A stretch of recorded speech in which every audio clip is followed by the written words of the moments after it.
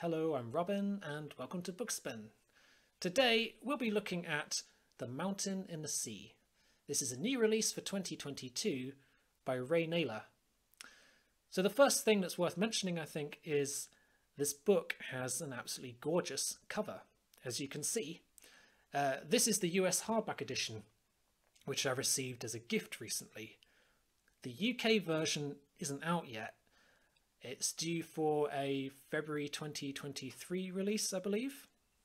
So this is a near-future philosophical sci-fi novel with some dystopian elements. It's described in the blurb several times as a thriller or a techno-thriller, but I don't think this is very accurate as it's not a very fast-paced story. It's more of a philosophical novel that invites the reader to sit and think as the story unfolds, rather than an action-packed affair that makes you want to hurry along to the next chapter. But there is, in fact, a very interesting story here. This is a first contact story, but not where we make contact with aliens from another planet, but with a species in our own ocean. Octopuses.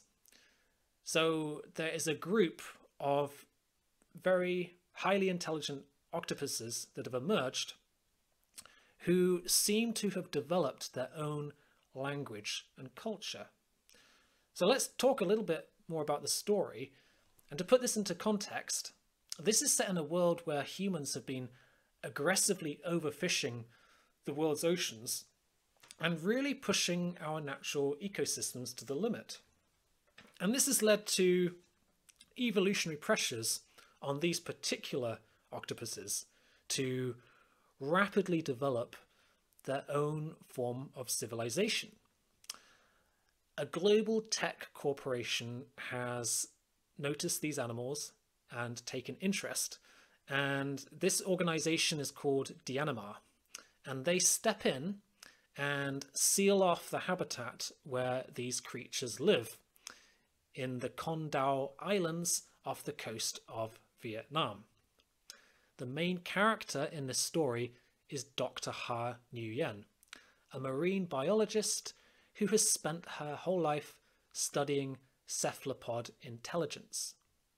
And it is here that she carries out her studies into these animals and tries to find some understanding into their thought processes and their culture, and ultimately a means to communicate with them if possible. Alongside her on this island are a Dianima security agent and Evrim, who is the world's most advanced android, who has appeared to attain consciousness themselves. This is a very interesting character. So alongside this main plot, we have a couple of other narrative threads in different parts of the world.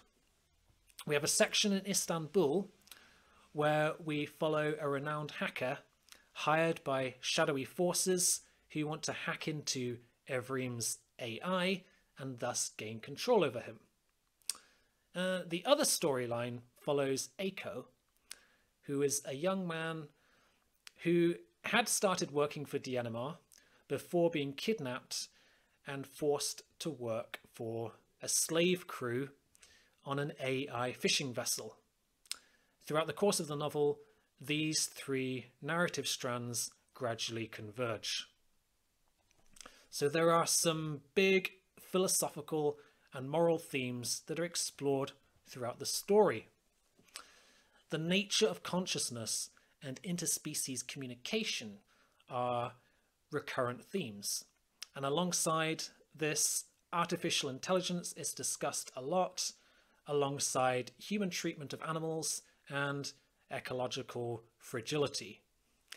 As a meditative and thought-provoking novel, I think this book does a superb job.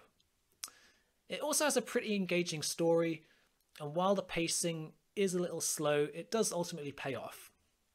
Some of my favourite sections in the book were the scenes directly involving the octopuses, where we get to witness their mysterious and fascinating culture, invoking a sense of wonder at this truly alien life form. These creatures are profoundly enigmatic and inscrutable. I only wish we could get to spend some more time observing them. If you've ever watched the movie Arrival or read Story of Your Life, the short story which it's based on, there's a similar thing going on here. So I also enjoyed the slave ship storyline, as I thought this was perhaps the most exciting aspect of the story, with the most thriller-esque elements. I was genuinely curious how this side of the story was going to develop and what was going to happen to Eiko and his crewmates.